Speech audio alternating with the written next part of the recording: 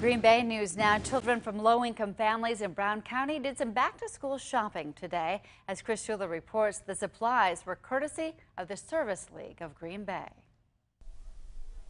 Inside the Crest Center at UW Green Bay, 7-year-old Evelyn Miller is doing some shopping. I'm shopping for school supplies, and right now we're looking for backpacks.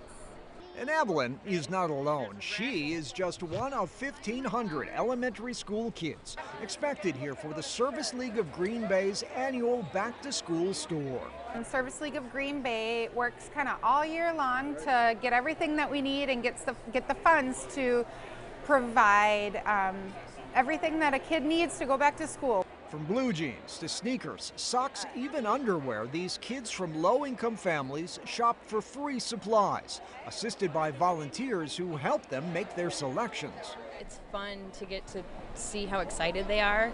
You get them one-on-one, you get them away from their parents, and it's all about them, and that's what's so fun. These children getting supplies were identified by some 25 outside agencies which work with the Service League each year, like the Salvation Army of Greater Green Bay.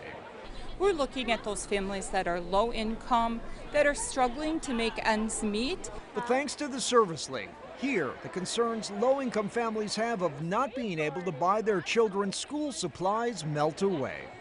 Knowing what you're going to wear that first day, like you're completely confident then. So this is so everyone feels prepared and fits in and nobody feels left out. Kids like Evelyn Miller, so happy and so grateful.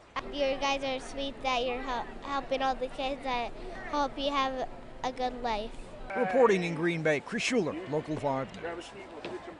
And yesterday, 1,500 Brown County middle school students were given backpacks loaded with school supplies.